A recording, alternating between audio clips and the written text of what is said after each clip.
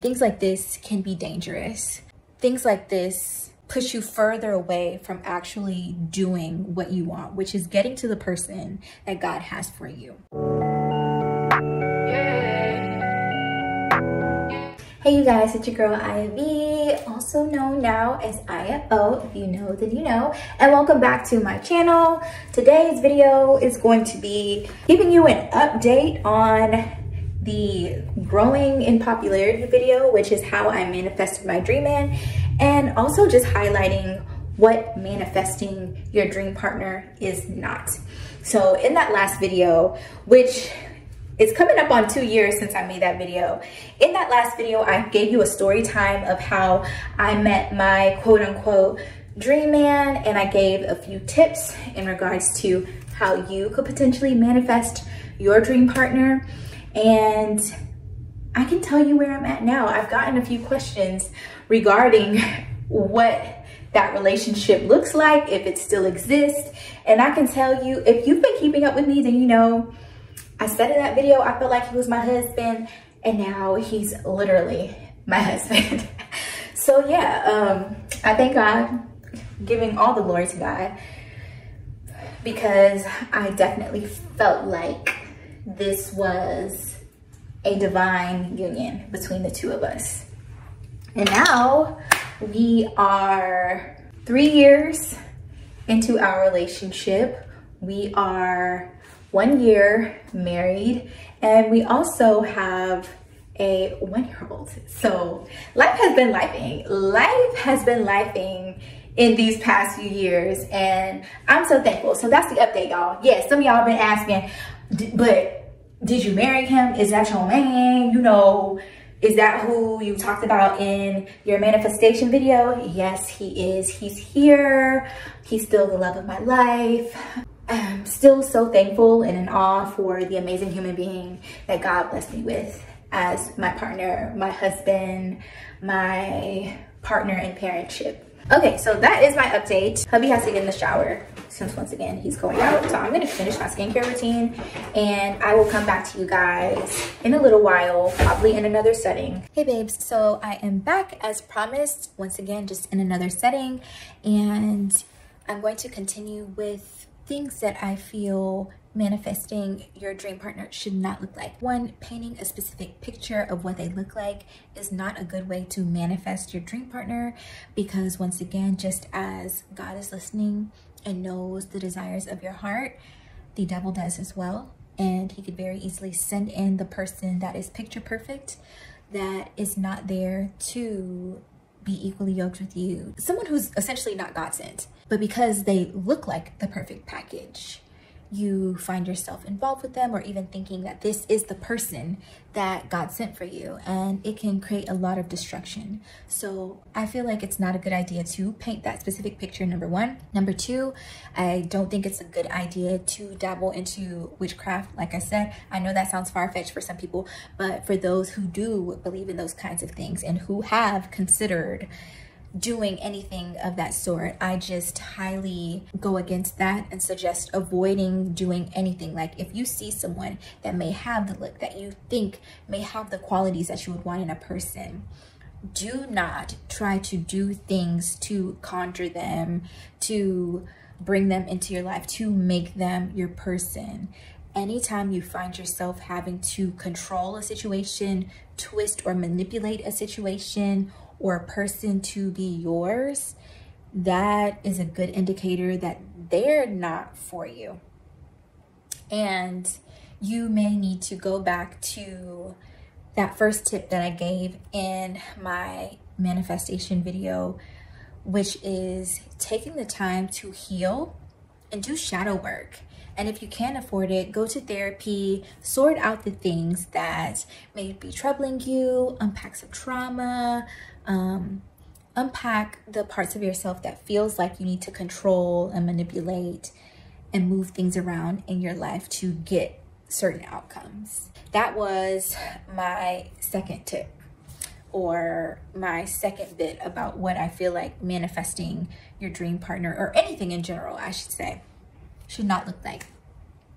The third one that I think is indicative that this is not the right way to go about it, and it's not what manifesting your partner looks like, is essentially wanting what is for someone else. What I mean by this is, are you desiring to create your own love story, or are you desiring to be a part of someone else's love story, or replacing someone in their particular love story? To make it plain, do you want somebody else's man or woman?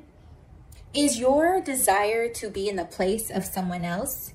If that is your desire, you are not going down the road of manifesting your dream partner. And once again, things like this can be dangerous. Things like this push you further away from actually doing what you want, which is getting to the person that God has for you, right? So, very quick story time. This is gonna sound crazy, but I had a friend who desperately wanted Big Sean. So much so that she had went to a meet and greet, and she felt like during that meet and greet, they had an insane connection. And from that point on, she was convinced that he was her soulmate and he was who she was destined to be with. So much so that even when him and Jhené Aiko became an item and continued to grow their relationship, she was convinced in her mind that he still very much so wanted her, and that he was finding subtle ways, because he was such a huge celebrity and she was considered a normal everyday civilian, that he was trying to find subtle ways to connect with her. And anytime Jhené Aiko made any remarks that could have come off as like subliminal posts in regards to Big Sean or their relationship that were negative, she was under the impression that Jhené Aiko was jealous of her, because she believed in her heart of hearts that Big Sean's ultimate goal was for them to reunite and be together, and Jhené Aiko was simply a placeholder. Once again, I know this story sounds crazy, but this is a primary example of wanting something someone else has, wanting to insert yourself in someone else's love story. And when you get to the point where you are so convinced that you deserve to be with a person more than the person that they themselves have chosen, once again, it becomes dangerous. Not only are you pushing yourself further and further away from who God truly has for you, but you are now allowing certain spirits to take you down an obsessive and unhealthy path.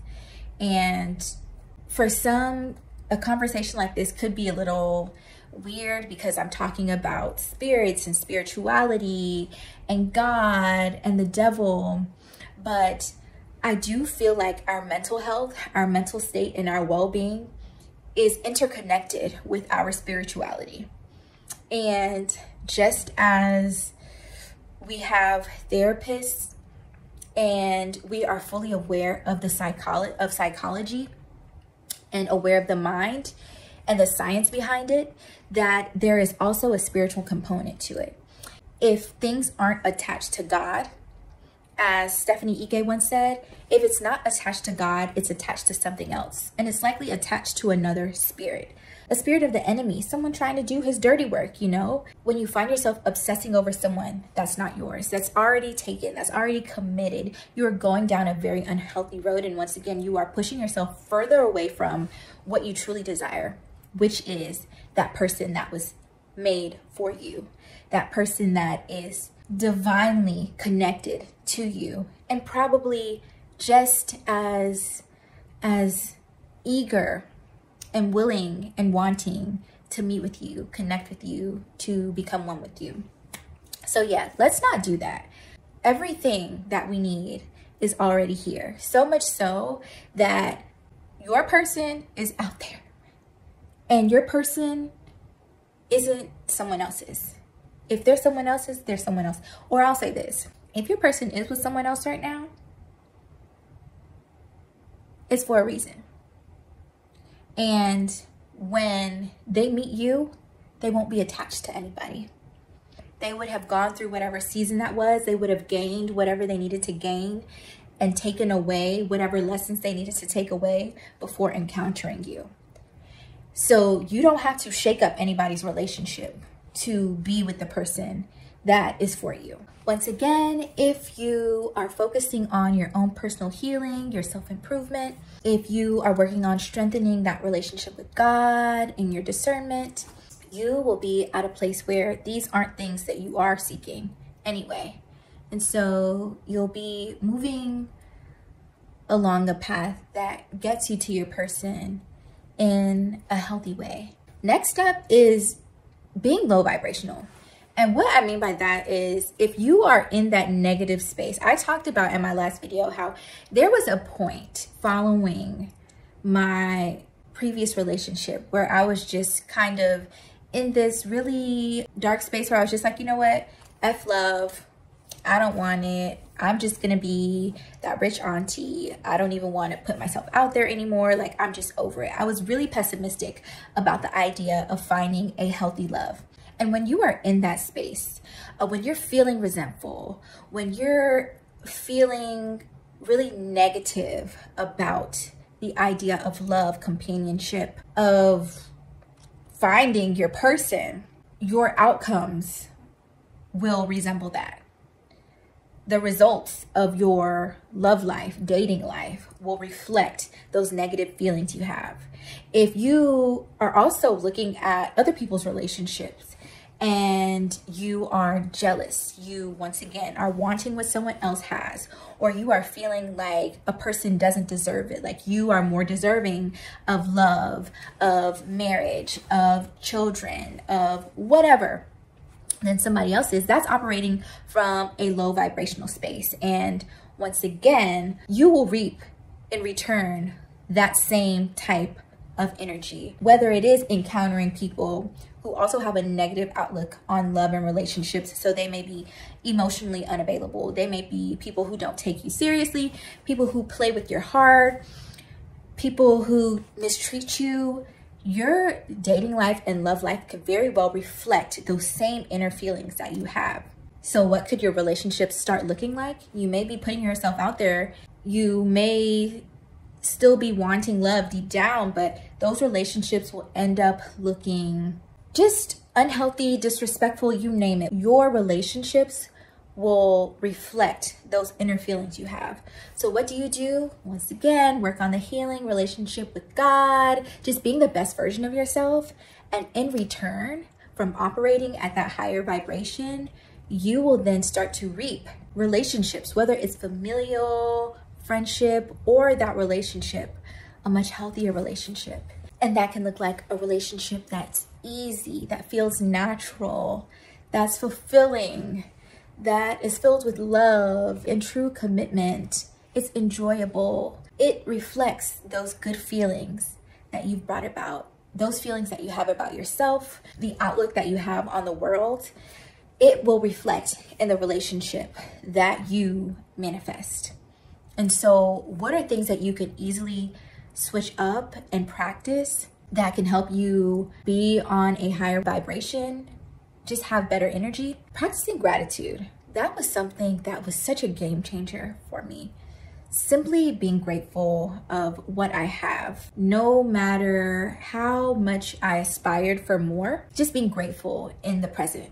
So that's every day, thanking God for the things that you have around you, for your ability to eat, for the fact that you have a roof over your head, for the fact that you are able-bodied, for the fact that you have people that you can call friends, family, that you can call on, that you can talk to, for having a job. The simple things, just practicing gratitude every day. That's a great way to improve your feelings about self. Like, honestly, when you just start like thanking God for the simplest of things, you realize just how blessed you are. And when you practice gratitude, God blesses you even more. Also being kind, right? Once again, you get back what you put out. Being kind, being more empathetic, that goes a long way. And I'm not saying faking it, I mean genuinely doing and being those things. It goes such a long way. So those are things that you can do to improve your energy.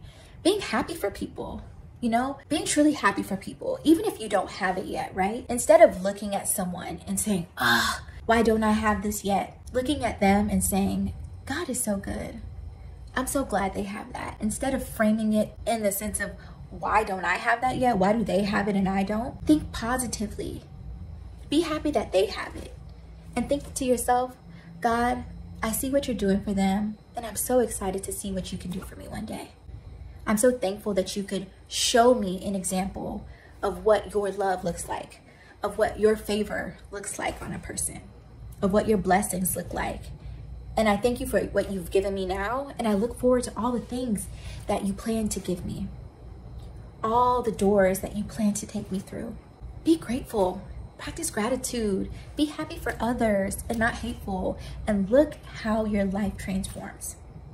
All right, I have 2 more and then I'm gonna get out of here. Next up on the list, manifesting your partner, your dream partner, your dream man, your dream woman is not focusing on the end goal of a relationship or marriage.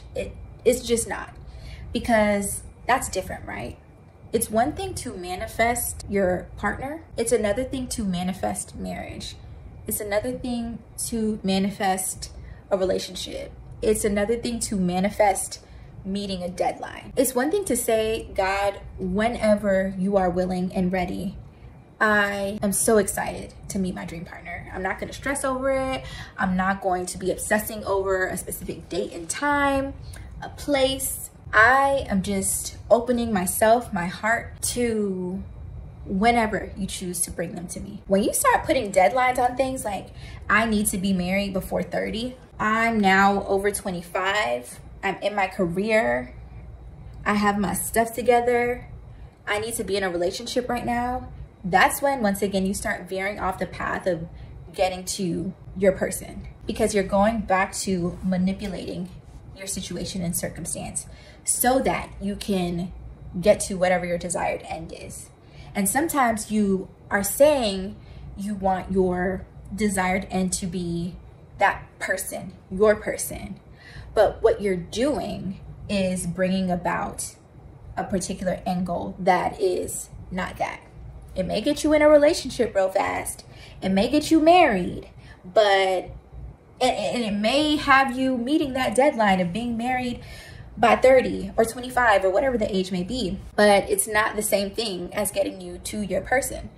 So you have to be very careful about not focusing on the end goal of marriage, the end goal of meeting a particular deadline, and focus on letting God bring your person to you whenever he is ready, whenever it is time. And I'm thinking about Reesa Teesa, for example.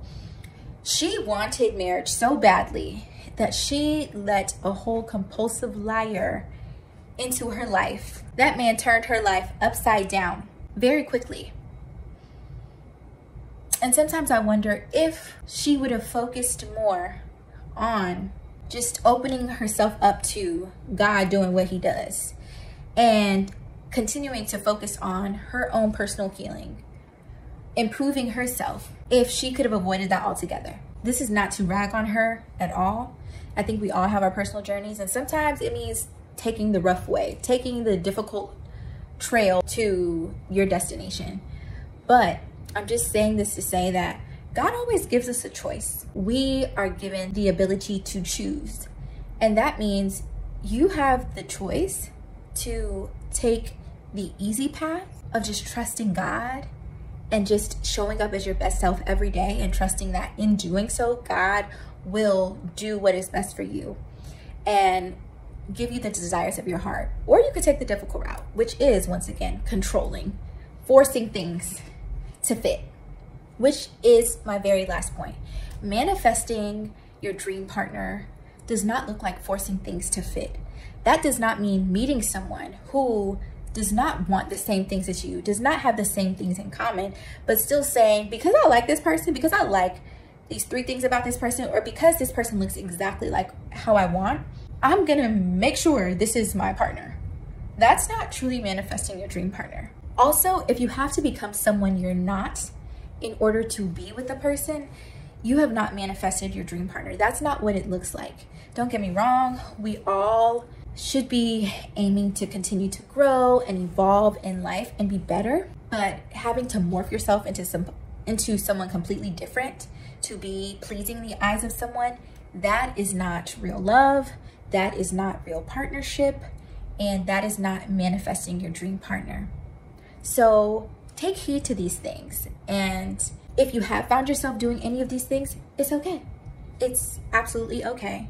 Just know now that that just means you gotta dig a little deeper, you gotta unpack a little more and figure out what it is that is causing you to make these decisions.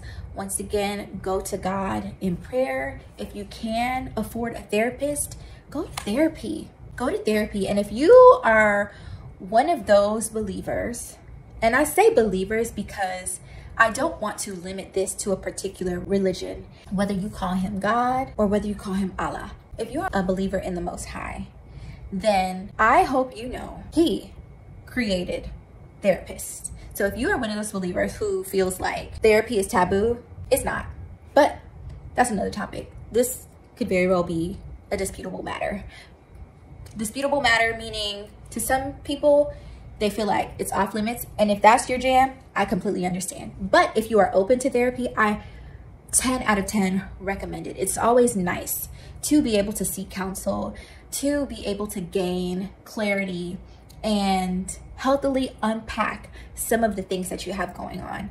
Healthily heal parts of yourself so that you can operate from a better space, from a higher vibration, being kinder, being wiser, being more empathetic, having better discernment.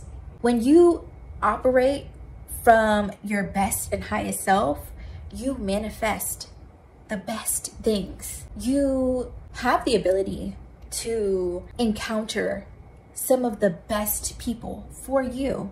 You do also have the ability to manifest people who may try to come after you, take what you have and harm you. But once again, when you're operating from that space, from that high vibration, you have the discernment to know that this person is someone that I need to be careful of. I need to guard my heart around. I can still be kind, but I can keep my distance too. So yeah, I hope this video was helpful. If you've gotten to the end, thank you so much, so much for watching. And if this is the content that you want to see on my channel, please let me know. Tell me what else you want to see in the comments below. You know, like I'm really trying to lean into what my purpose is on this platform. I've still been trying to figure it out. I know what I enjoy talking about, but I also see what the algorithm pushes to people and what people tend to watch. And this manifestation video was one of those things. And if you want to hear more in this realm or hear more life tips or love tips, please let me know. As usual, thank you so much for watching. Like, comment, and subscribe, and I will see you in the next video. Bye.